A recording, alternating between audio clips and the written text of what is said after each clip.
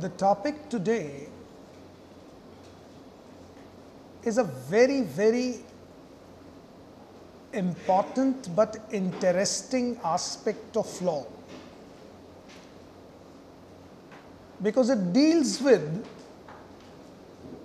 another very noble and important profession of medical sciences.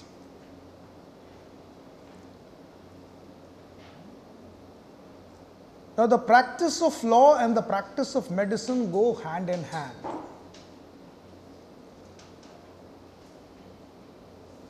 But as far as the practice of law is concerned,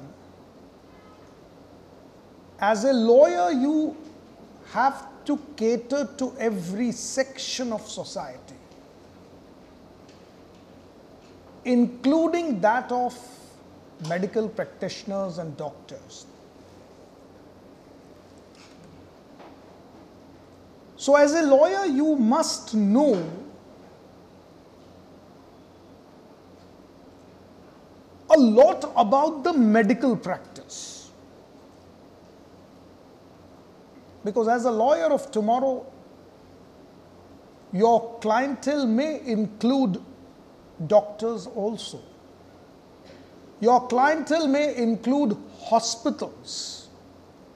Your clientele may include medical colleges, medical institutions. Your clientele may include pharmaceutical companies.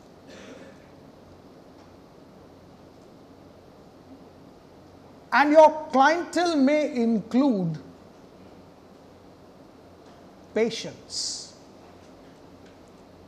who have undergone treatment under hospitals and doctors, and they have their set of grievances.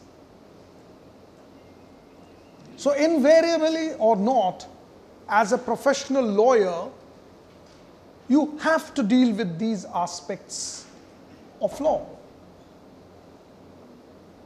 And therefore, it's a very, very important branch of practice.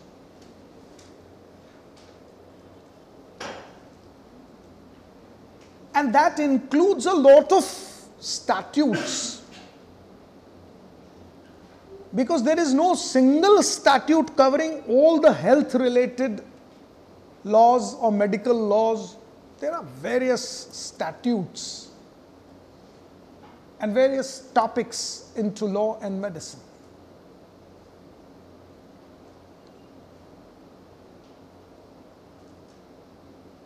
I'm happy that now this area of practice is also getting some prominence.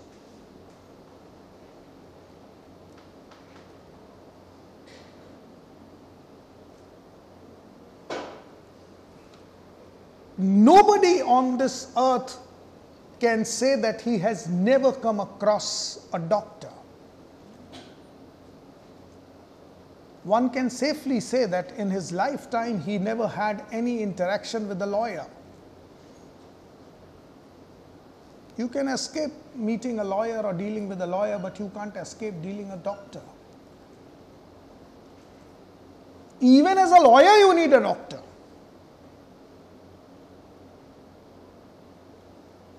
So you must know that even in the medical field, there is a lot of variety.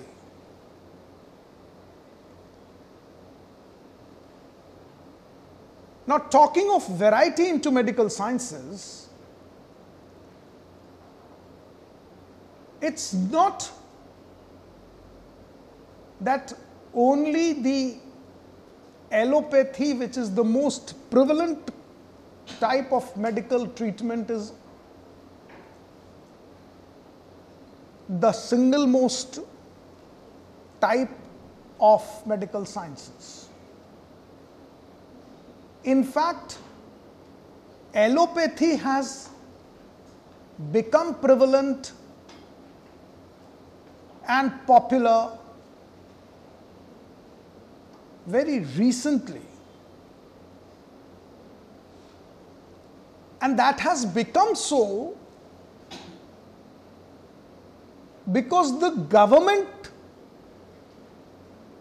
ruling at that time trusted this type of medical treatment. In India, allopathy was introduced by British government. And once the government supports a path, it automatically becomes popular among masses. Once the government supports any stream, the lot of research, R&D starts happening because money is pumped in. But if you have any doubt that there is only one stream of medical sciences, that is allopathy, that's not true. And in fact, there is a lot of deficiency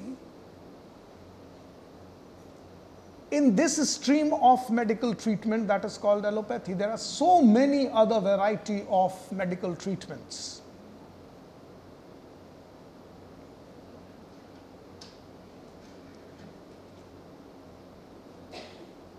And prevalent practicing treatments are there. But they are not that popular because, as I said, that you need a lot of R&D keep happening, a lot of money to be pumped into any stream to make it prevalent and up to the mark. You have to have a lot of inventions. Now, the way allopathy had begun, there's a lot of change from last century till this century. Earlier, the allopathic doctor used to get the symptoms of your disease through touching your pulse. There were expert doctors who used to just watch you while you walk inside their chambers, that this is the problem. You must have gone through the experience that if you visit a doctor, he checks your eyes, he asks you to put your tongue out, he puts torch, he presses his hand in your stomach.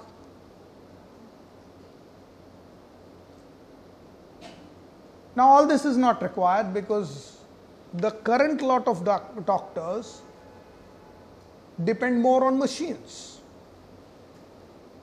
The moment you enter into a doctor's clinic or a hospital, he happily writes 10-20 tests to be conducted and then sends you to pathological lab. Go and get yourself tested. On the basis of the test, he will determine what is the problem. Maybe possible half the tests are useless because the dependence has become more on machine. And it's not in the medical sciences, everywhere. Even in the field of law, when we were law trainees or law students, we used to sit in the library, search the citations through books. Today it's computer. You have to just click and the search is done and you get it, shortcut. So Shrut Sanhita enlightens you about methods of surgery of various parts of bodies. And the kind of surgery to be used through which kind of instruments are also prescribed. The measurement of the instrument is also prescribed in Sushrut Sanhita. Think of the amazing knowledge and documented knowledge.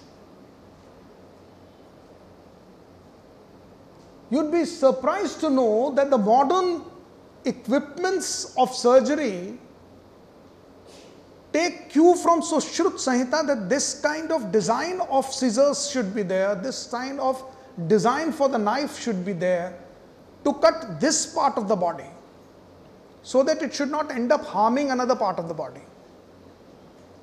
And this is all documented, it's not fiction that I am telling you. It's all available.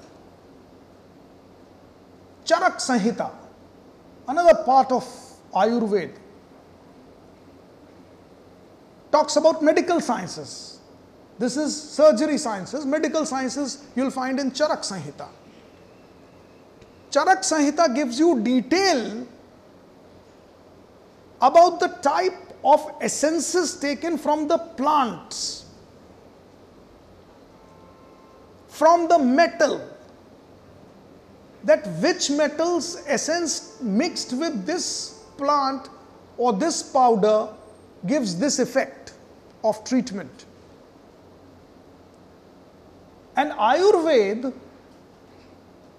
emphasizes not only on the treatment but also precautions, that you should not get contaminated with a disease.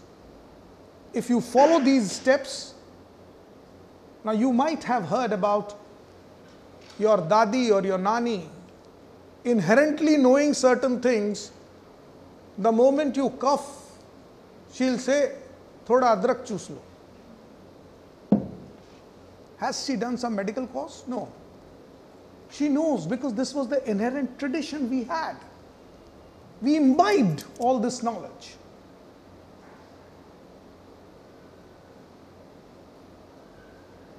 Somebody proposes you gud, eat some gud. Somebody gives you tulsi. There are so many things which are happening in daily life, you know that. And the one who's prescribing is not even graduated from any medical science, because this was your tradition, given by your elders to you. Ask your dadi or your nani, she must not have heard of Charak Sanhita, but she knows.